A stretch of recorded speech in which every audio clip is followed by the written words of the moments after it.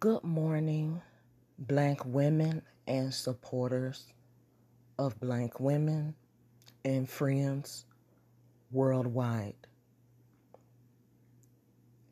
I want my listeners to understand something.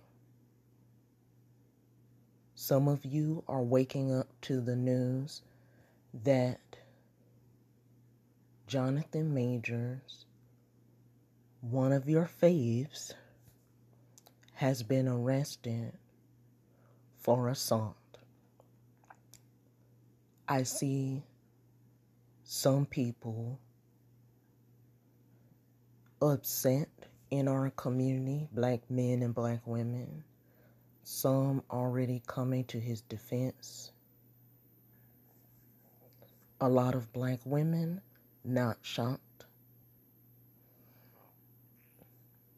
Some of them wish it wasn't true.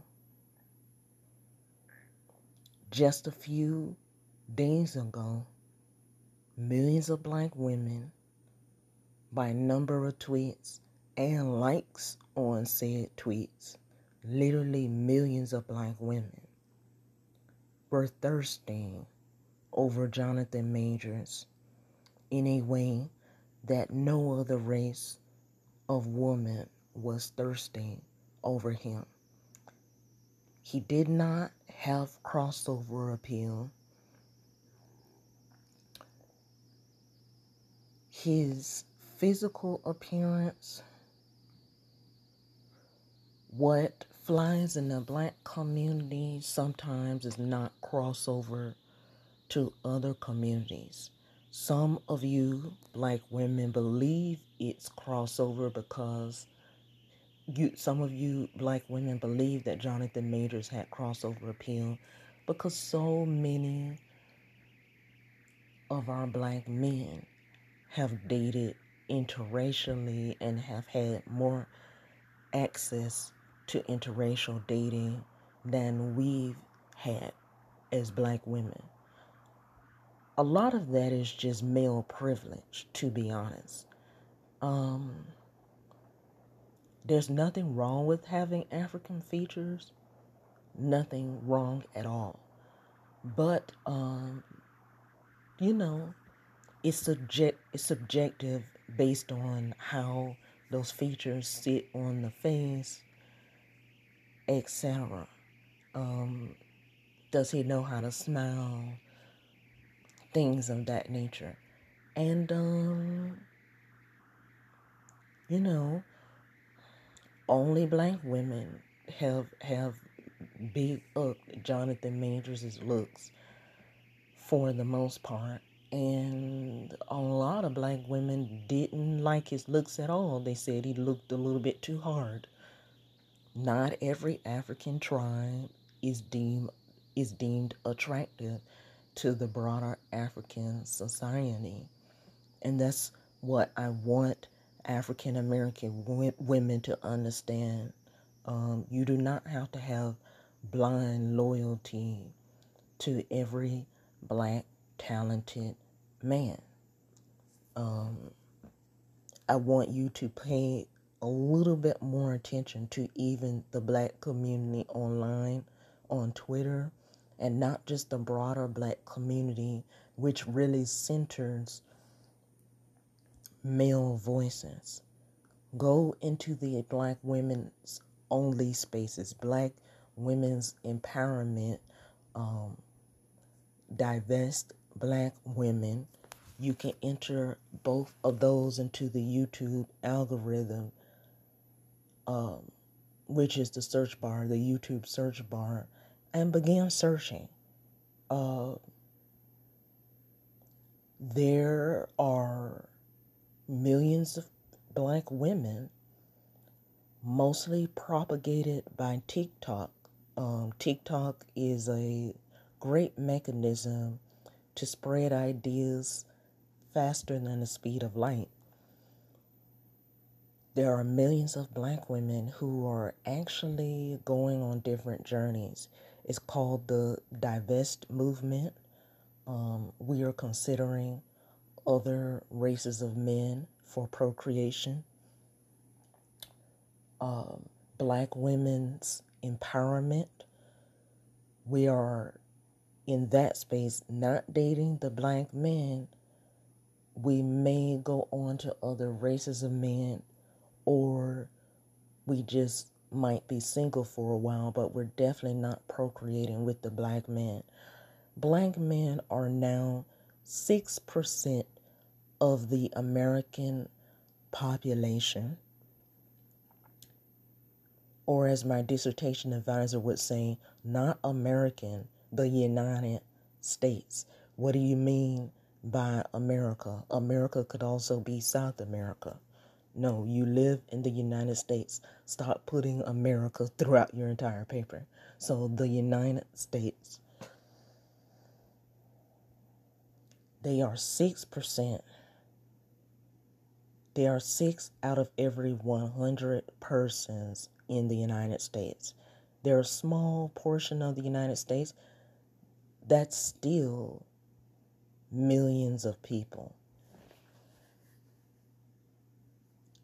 So let me look up something real quick.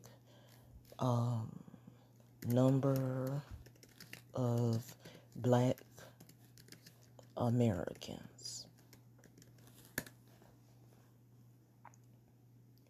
So in 2021, 47.2 million people in the U.S. identified as black in 2021.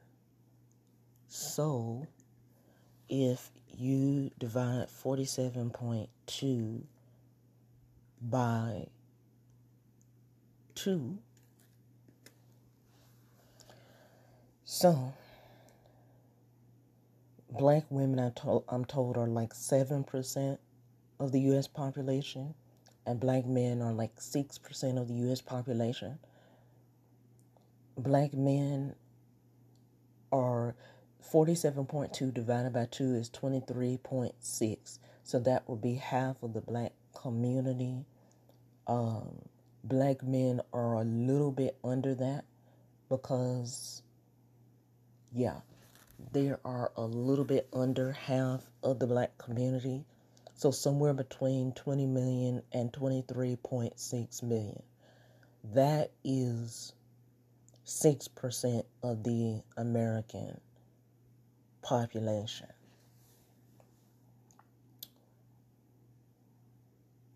That's still a lot of people. That 6%, that approximately 20 million people is driving the entire American conversation.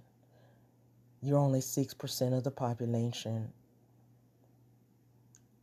You're terrible fathers, and you're known to be terrible fathers. And some of you may be listening, oh, they're not terrible. You had a good father. Did that good father just go about his business and not mentor other young boys in the community?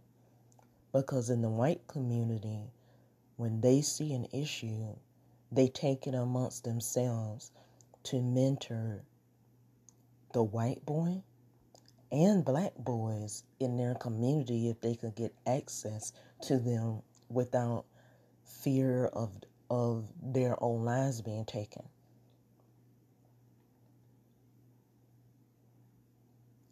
They mentor as many boys as they can.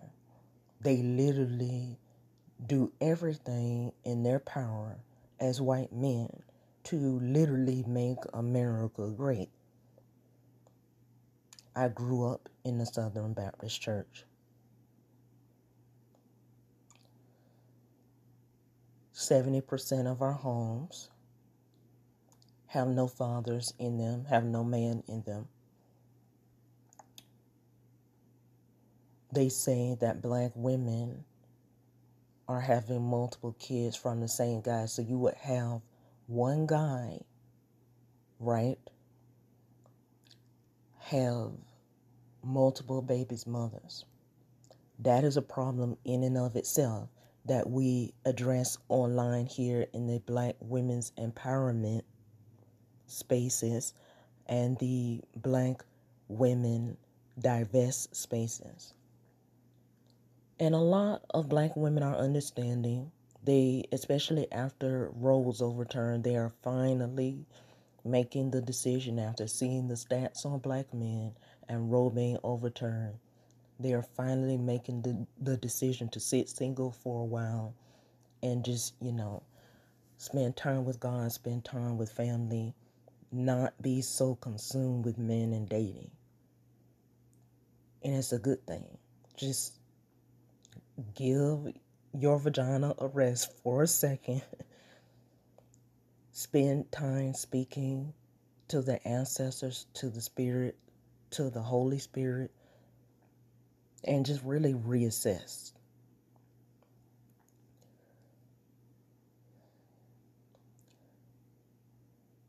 I told you about other communities. They mentor Asian, the whites. They'll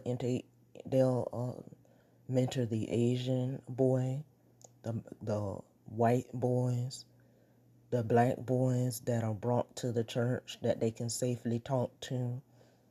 They'll mentor anybody because they want a great country. Those child support checks, if your father is not making that much, the child support checks are not that high. And he's not ambitious. He's not out here trying to get a better education to better provide for you. No, because he's likely a jailbird or still depressed from being poor. And Black men are not known to seek therapy. They even complain about court-ordered therapy. Black people don't do therapy. Well then, how are you going to get rid of the generational trauma? You need to go to someone that is trained. Not just the pastor at church, because that is a political psyop. He has an agenda. You need to go someone who the Lord gave a talent for uplifting, but they got some schooling behind that talent. They had to go through some tests, some accrediting organizations. And these accrediting organizations said, hey, this person knows how to do their job, and they have proven to me that they know how to do their job according to these proven therapeutic methods. Let somebody who was trained help you, even as Black women, sit and discuss your trauma.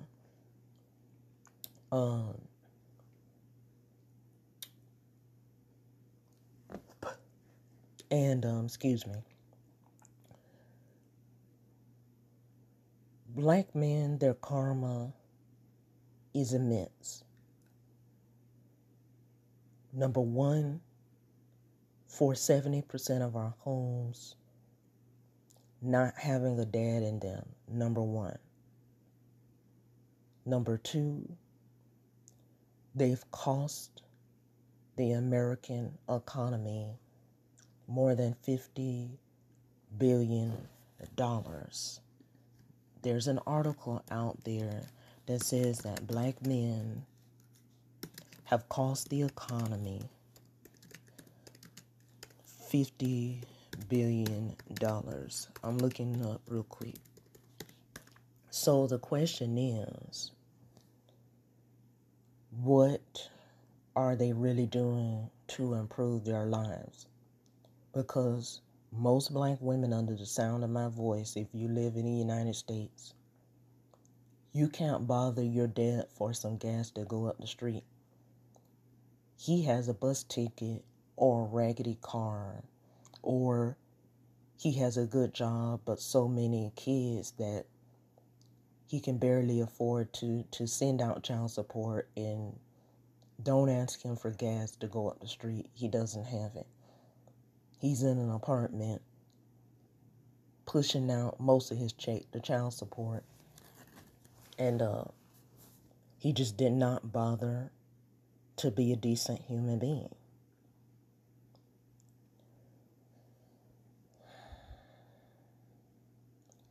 For him to be costing the American economy $50 billion a year, he does not have any money.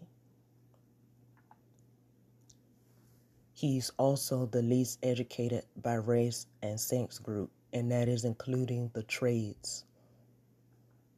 He is purposely being not only degenerate, but lazy. He's doing this on purpose. I know that's hard for a lot of y'all to understand, but a lot of black men are doing this on purpose. It's a lot of depression going on in our community.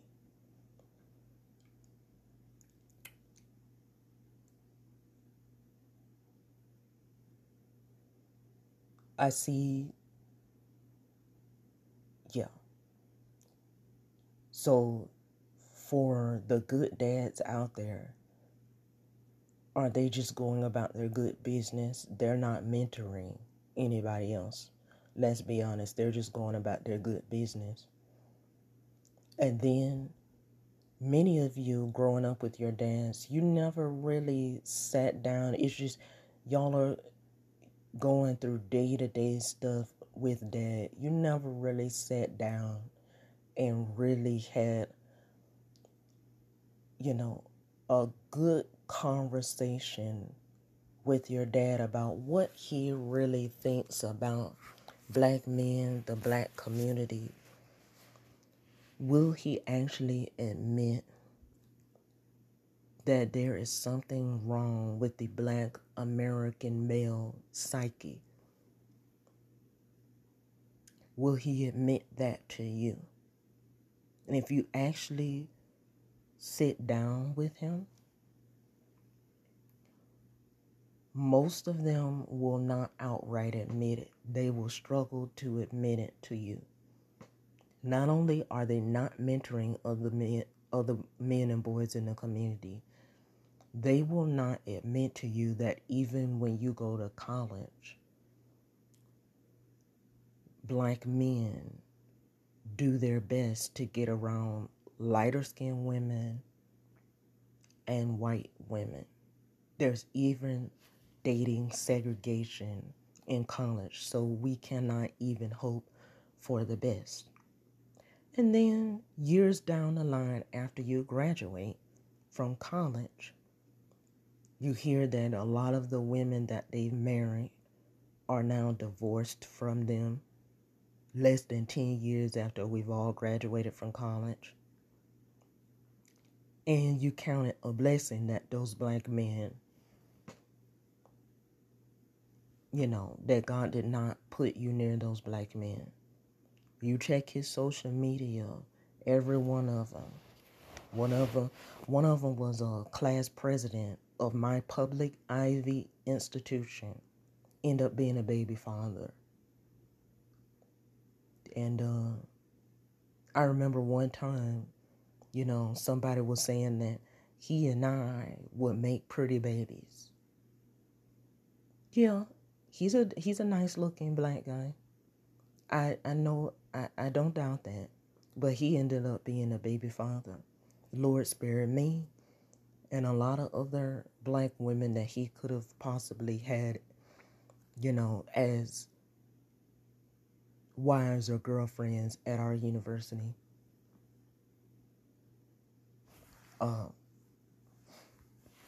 Thank God he didn't choose us. And so the degeneracy, even among our educated black men, is so deep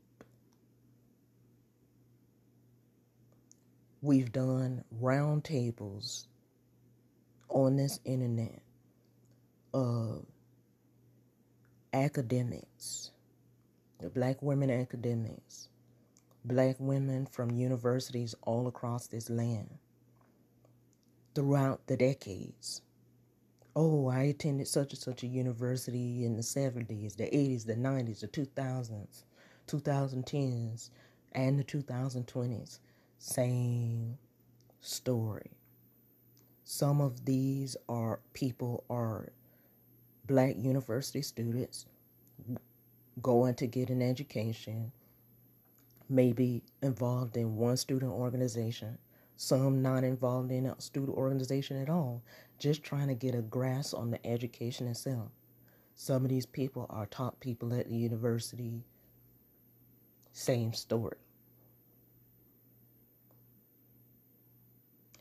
Just the fact alone that as a dad, the majority of the young women in our community cannot call our fathers up and ask him for a mere $20 to buy, just something that we need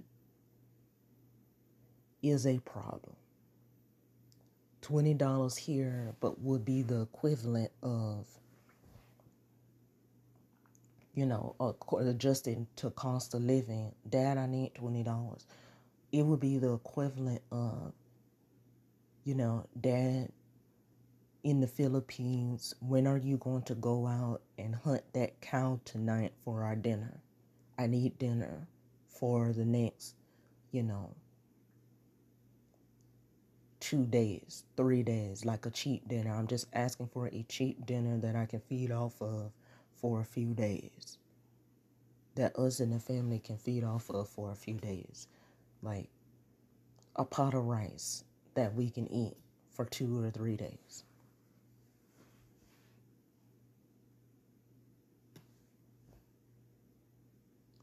I don't have it.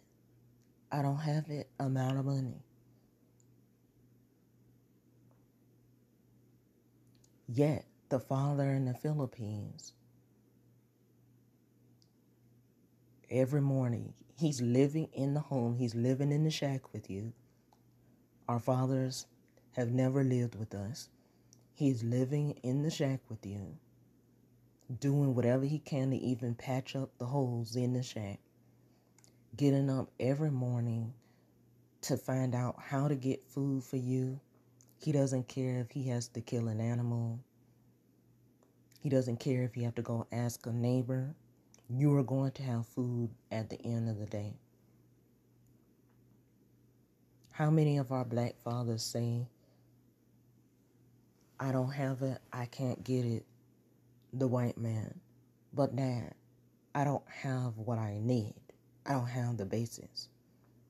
And then some of our fathers say, well, go get it. You go get it. I don't have it. You go get it. Ask your mama.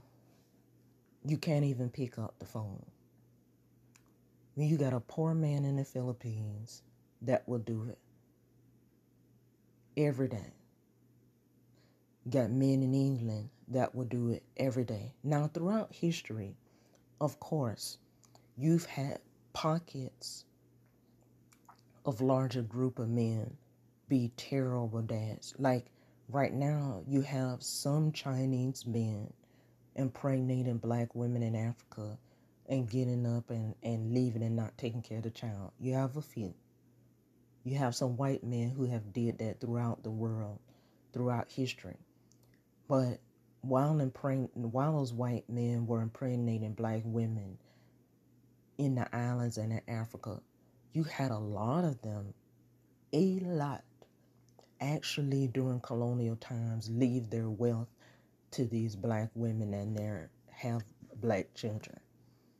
There's a lot of things that you don't know and about world history. And I just want you all to understand, women who are still in shock. I don't know how to say it clearer, The black man is 6% of the American population.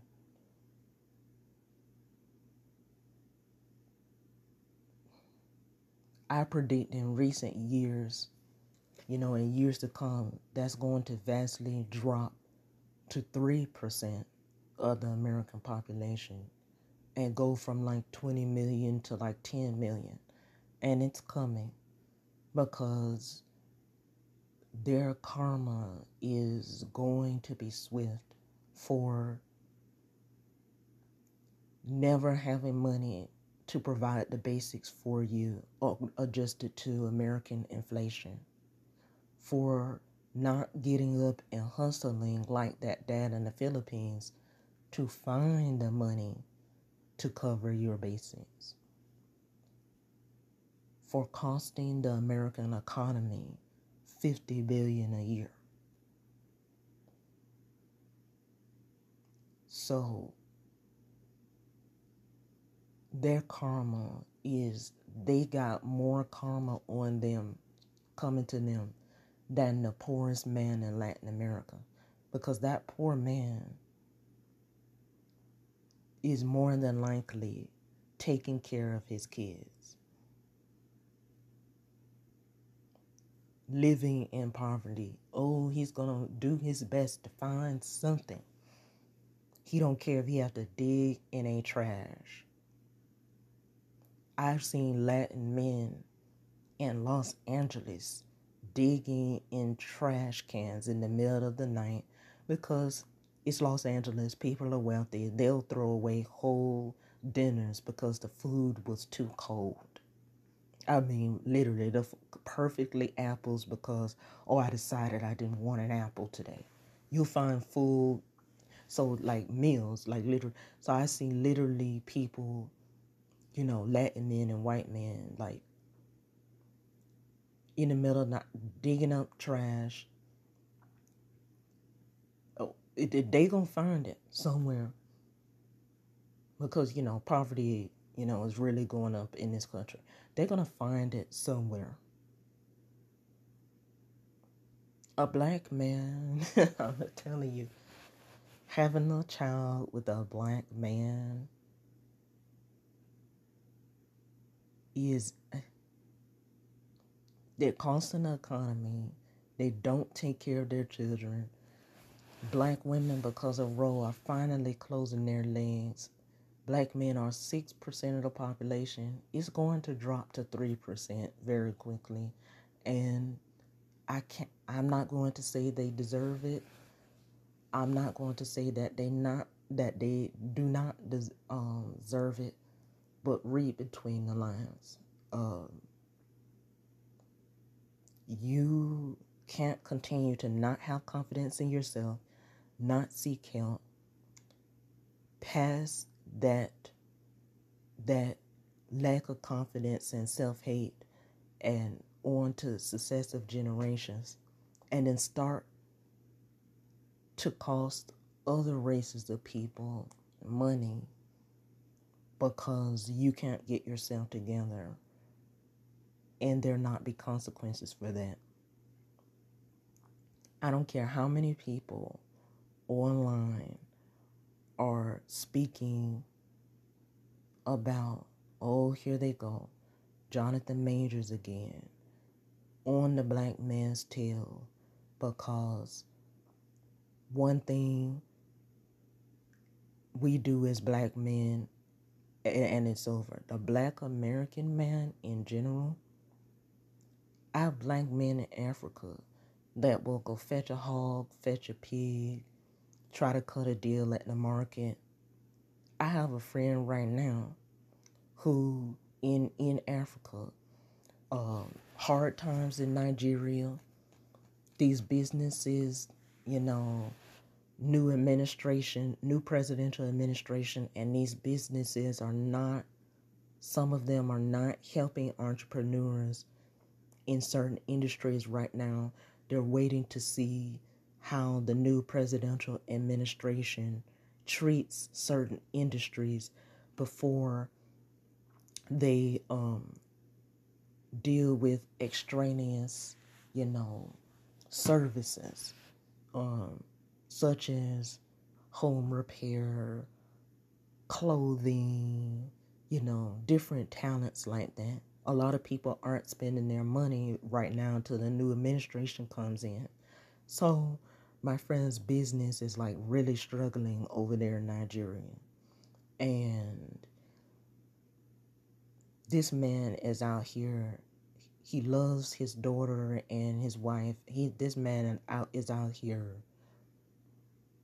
hustling, knocking on doors like, do you need this or that? And this is not like street vendor business. Like, he has a legitimate business. I don't want to say the industry, but like, he has a thriving business, and it just like fell to the ground like a lot of business here in America during COVID. And it's just like, wow, it went from really successful to just, and he's out here hustling. Like, I got kids to feed, they need a roof, and praying for him and his wife every day. And Black American man, no, no, no, no, no, no, no, no, they're not. No, no, um,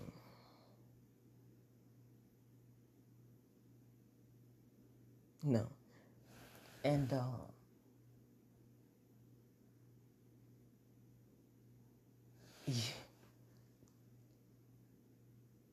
stay away. That's what I'm saying. Like, I don't think a lot of you understand what era we are in.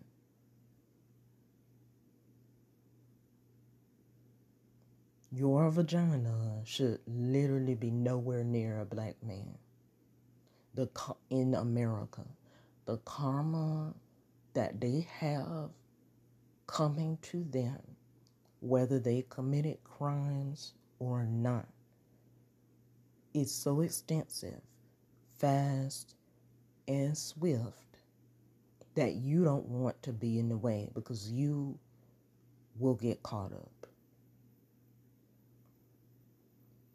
You can't do all of that and not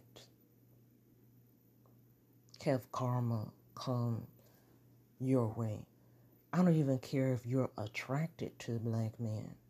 The fact that they have done so much damage, whoever does not, no, the Bible verse says, whoever cares for the least of these is the most in heaven.